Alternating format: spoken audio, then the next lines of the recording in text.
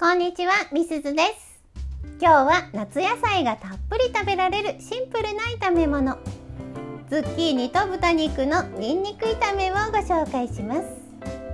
みずみずしいズッキーニが美味しい塩味の炒め物です。今回の栄養素はこちらです。これはレシピ1/2量の栄養素になります。ズッキーニを両面こんがりと焼いたら一旦取り出して、ニンニク、豚肉、パプリカをざっと炒めます。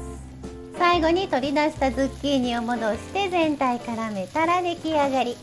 フライパン一つでささっと出来上がる手軽なメニューです。ぜひ最後まで楽しんでいってくださいね。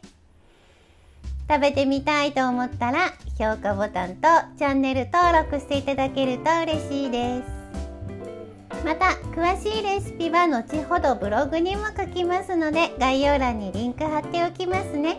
そちらも見に来てくださると嬉しいです。材料はこちら。今回はズッキーニ、豚肉、パプリカのみで作りますが、ここにかぼちゃやナスを加えても美味しいですし、ズッキーニと豚肉のみで作ってもいいですよ。またシンプルに塩味にしていますが、お醤油を加えたりケチャップ風味にするのもよく合います。今日の流れ3ステップ。今日はまず材料を切ります。お野菜と豚こまをカットして豚肉に塩を振っておきます。次にズッキーニを焼きます。まずはズッキーニのみでこんがりと焼いて一旦取り出しましょう。最後に残りの材料を炒めます。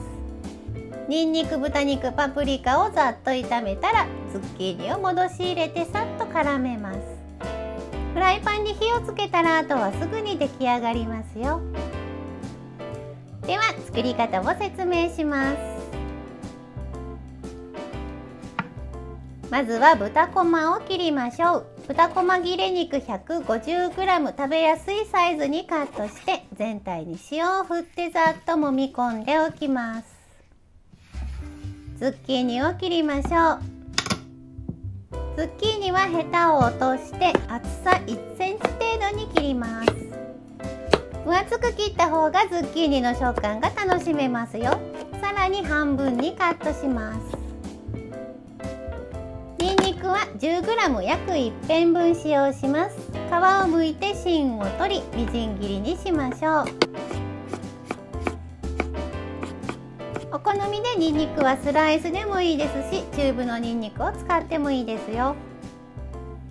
パプリカも切りましょう。パプリカは1/2個分使用します。ヘタと種を取って縦半分に切り、それぞれを乱切りにします。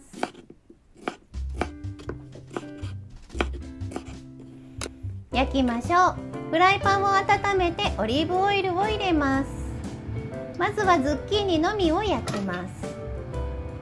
ズッキーニはアクが強いので切り口でキュッとくっついていますが、それを外しながら全体に広げ入れてあげてください。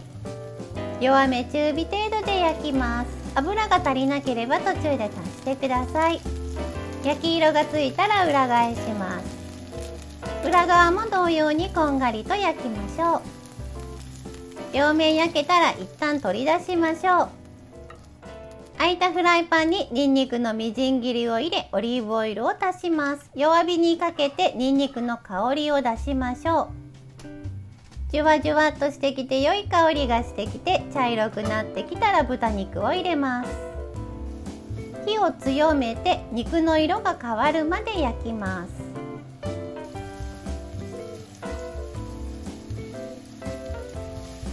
向きを変えながら全体の色を変えるように焼いてください。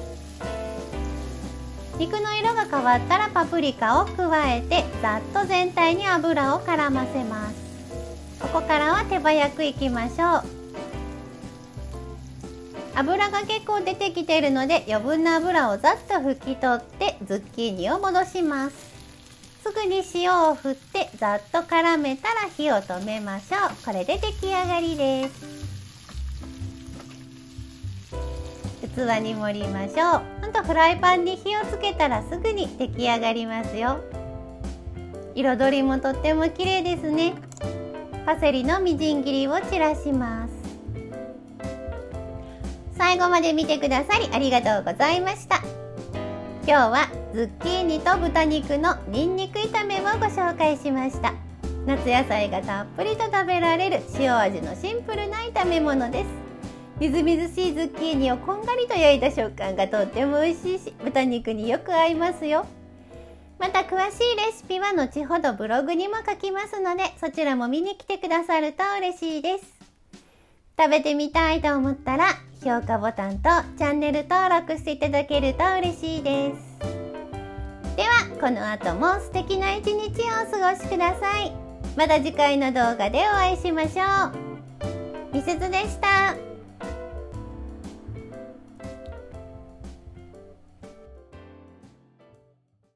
いつもご視聴いただきありがとうございます。このチャンネルはお砂糖みりんなしレシピを載せています。チャンネル登録、高評価していただけると嬉しいです。詳しいレシピはブログへ、また Twitter、Instagram、TikTok などもやってます。そちらも見に来てくださると嬉しいです。ではまた次の動画でお会いしましょう。